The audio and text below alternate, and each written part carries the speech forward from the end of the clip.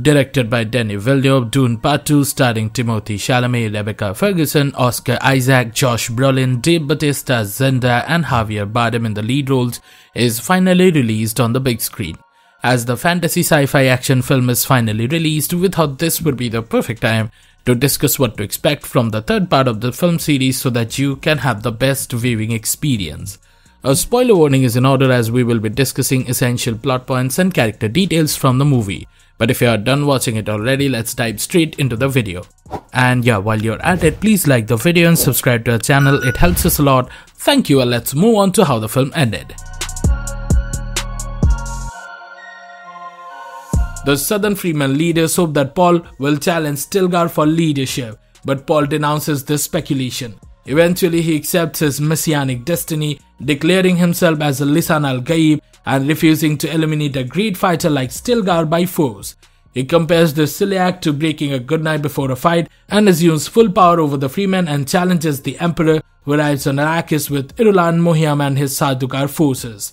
As in the novel, the film ends with Emperor Shaddam arriving on Arrakis to deal with the Freemen uprising and chastise the Harkonnens for not doing his dirty work.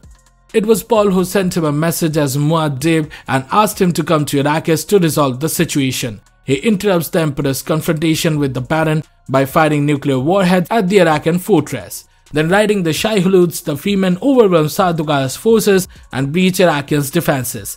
If you're wondering what everyone is talking about when they refer to bringing sandworms and atomic explosives together to destroy the shield wall, well, that is not a force field shield, but rather a natural wall of rocks that protects this particular part of Arrakis with the most brutal climate of the rest of the planet. And finally, Gurney kills a fleeing Raban. Unlike in the book, Paul's army is reinforced by Freeman's southern fundamentalists, a concept that reinforces the religious devotion of his followers in the book. The distinction between the different beliefs between the northern Freemen and the southern Freemen was invented solely for the film. Once the capital is taken, Paul kills the Baron, which basically means he killed the person who is the current chief of Arrakis, completing his revenge for the death of his father by killing his maternal grandfather. In the book, Alia killed the Baron, but in this version, she isn't even born yet. He then orders the Emperor along with his forces to be transported to the Residency. There he threatens to destroy the spice forever unless the Emperor surrenders. Paul then claims that he is still the Duke of Arrakis because technically the invasion of Arrakis that massacred his family was illegal. Paul also says that he will take the throne by marrying Princess Irulan. By proclaiming this, Paul intends to tell them that he has control of the grass. The de facto heir of the Harkonnens is then called upon to fight as the Emperor's champion carrying his blade, meaning that if Paul kills Fade, he will gain the throne by proxy. In the book, this feudal tradition is called Canley and is a way in which major disputes between the great houses are resolved through knife duels. Paul defeats Fade and wins Arrakis and the throne. Having no other choice, Shaddam abandons the imperial throne and Paul takes Irulan as his wife. But Paul's victory at Canley does not mean that the other great houses accept his accession to the throne. During Paul's duel with Fade Rauta, all the great houses of the empire was waiting in orbit around Arrakis, summoned by the Emperor. When Paul kills Fade Rauta, he orders Gurney to inform the great houses that he is their new ruler. But Gurney returns with the message that the great houses refuse to honor his superiority. This prompts Paul to order his Fremen army to send them to heaven. Paul's declaration of cold-blooded war against the great houses who refuse to bow down to him as emperor shows how far he has come. He sends the Fremen into a bloody holy war in his name, which, as his vision showed him, would only lead to devastation across the galaxy. But after drinking the water of life, Paul's devotion to the narrow path to victory made him once again determined to take back the empire. And he doesn't care how many Fremen die in his name. Jessica and her unborn daughter believe this is the start of Muad'Dib's holy war. Upset by his decisions, Chani leaves with tears in her eyes and prepares to ride a sandworm elsewhere. However, the film begs to differ from the book in this segment, as Paul is now doing well as the Fremen wage their bloody holy war.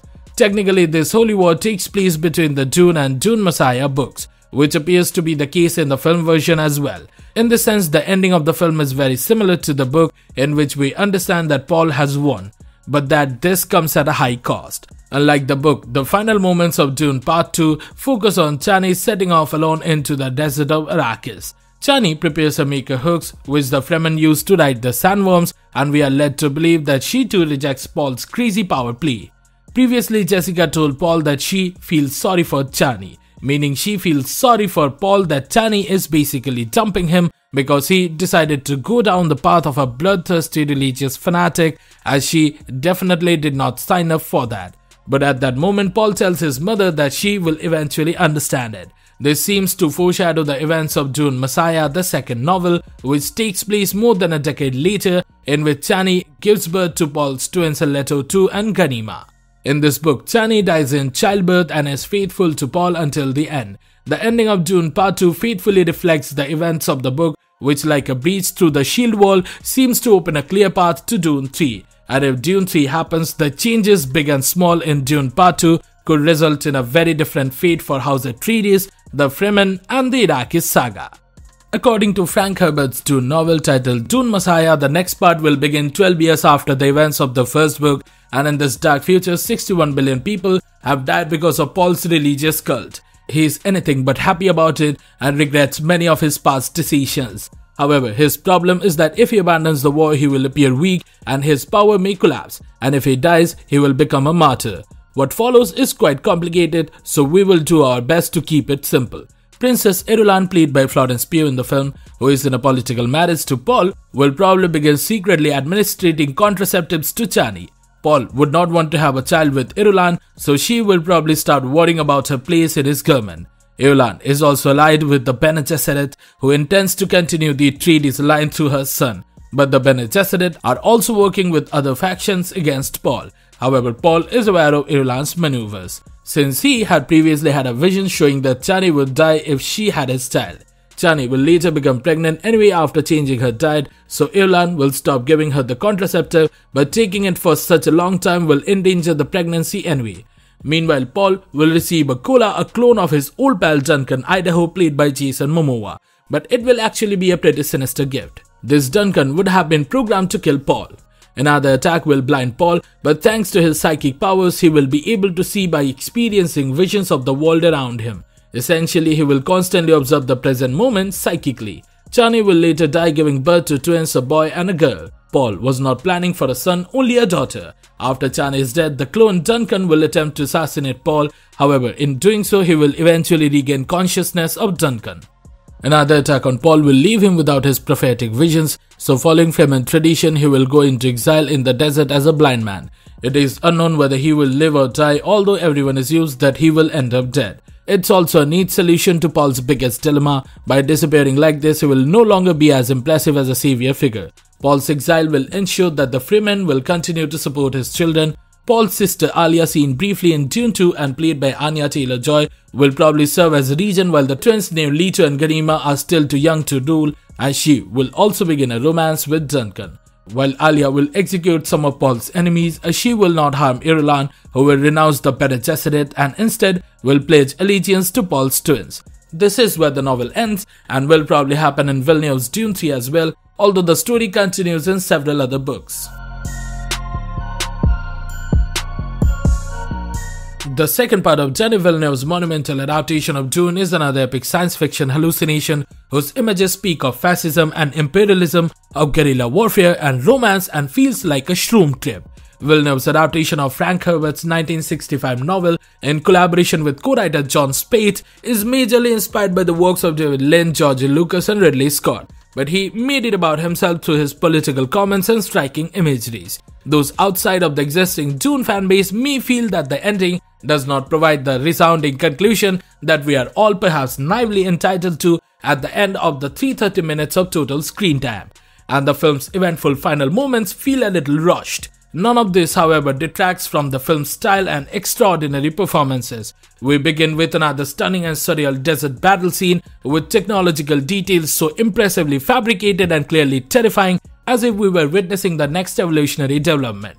The characteristics, designs and accents are presented with absolute confidence. The film is a triumph for director of photography Craig Fraser and production designer Patrice Vermette. Hans Zimmer's score provides just the right tone, both melancholy and grandiose. Villeneuve successfully demonstrates his ambition, audacity and true cinematographic language.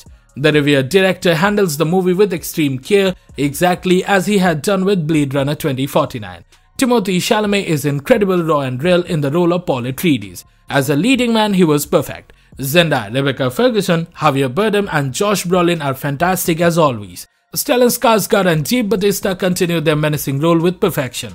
However, it is Austin Butler who steals the show as Fade Rauta, and Florence Pugh and Christopher Walken are solid new additions to the already supremely talented cast. Overall, Dune Part 2 is an inspiring, visually stunning sci-fi spectacle and an incredible collision of myth, adventure and destiny on a galactic scale. It's a fantastic film, the likes of which we rarely see in modern cinema. However, I have one small complaint, is that Villeneuve should have been more careful about the action choreography, which could have been much better for a film of this caliber. Hey, thank you for watching this video. Do share your thoughts in the comment section about your experience of watching Dune Part 2. Hit the like button and subscribe to our channel to get your weekly dose of cinema and series. See you at the next one, and for the timing we're signing off. Cheerio, power over spice is power over all, and I'll be back.